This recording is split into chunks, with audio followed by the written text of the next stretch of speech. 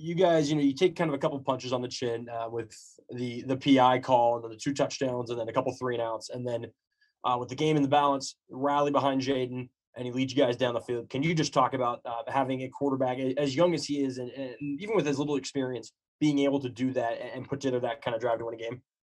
For one, Jaden is a leader and he's a dog, man. That's what you're gonna get out of 4, man. He know how to lead the team, and he's feisty, man. On that field, he wants the ball in his hands. He understands the game plan, and he know how to get the job done. On the defensive side, you guys lost Jahad early to an ejection. Kyle Thornton comes in, makes some really big plays. Can you talk about what you've seen from him as kind of a veteran on the team and what he's done coming from a walk-on spot to playing a pretty key role in tonight's win? Yeah, he's done a tremendous job throughout practice, throughout camp, throughout everything, to be honest. Just working his butt off. Like you said, he has been a walk-on coming on. He just got his opportunity, man, and he go out there and execute it. Thanks, Travell. Congrats on the win. Thank you.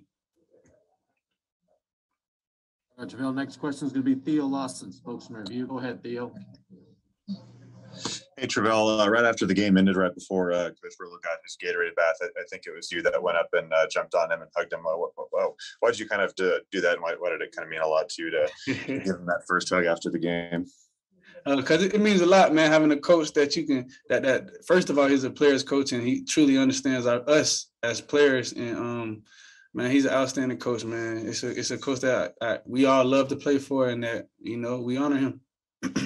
Has there been any tension in the locker room the last week or so, as obviously the vaccine mandate is coming up, and you guys will know pretty soon whether he's going to be your coach the rest of the year? Has there been any tension or anything like that going around the locker room lately? Oh, no, we really just been locked in on Stanford, and we focus on BYU, man. I'm just thankful that we got the win, man, and I'm focused on BYU, to be honest. Thank you. Yeah. All right, last chance questions for Travell. All right, Travell, that's all we have. Congrats on the win tonight. I appreciate y'all. Go Cougs.